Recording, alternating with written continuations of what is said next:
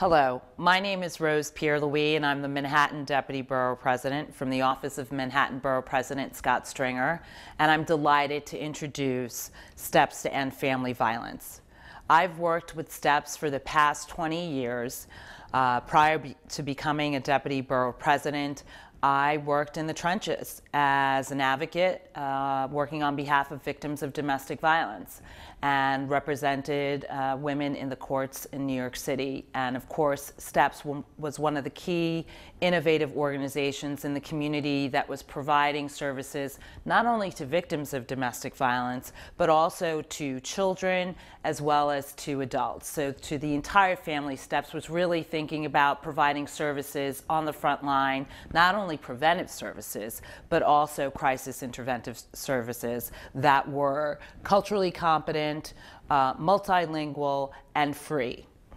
One of the things that to me is so important about the work that STEPS does is the fact that when you think about the impact of domestic violence on families in northern Manhattan, which unfortunately has disproportionately been impacted by violence, we know this has a destabilizing effect on communities. So it's critically important to be able to provide services to every member of the family to ensure that as a community and as families and as neighborhoods that we can get vital services that we need. STEPS is that organization. STEPS is the grassroots that works with community, that works with not-for-profit organizations, that works with the clergy to talk about issues that are impacting our communities, and not only talking about the issues, but they're there on the front line to provide services.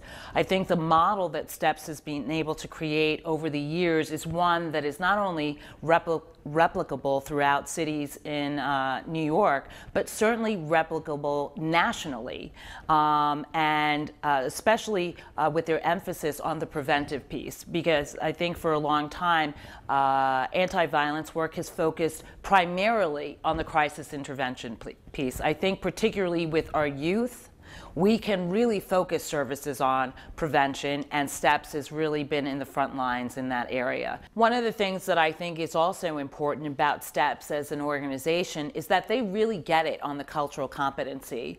When you're providing services to community, you have to be able to reach each person individually. So STEPS, their clinicians, their attorneys, their staff there that speaks French, there's staff there that speaks Spanish. So we're dealing with a multilingual and diverse agency that is able to reach out to a variety of families throughout northern Manhattan and the borough of Manhattan regarding services. And when you think about the number of languages that are spoken in the borough of Manhattan, when you think about the diversity of New York City as a whole, the fact that STEPS really values this kind of diversity and cultural competency as a core value of their programs, I think once again is a reason why they are distinguished from the pack. I'm delighted to support STEPS to End Family Violence. I think they're one of the best organizations doing anti-violence work, not only in the city, in the state of New York,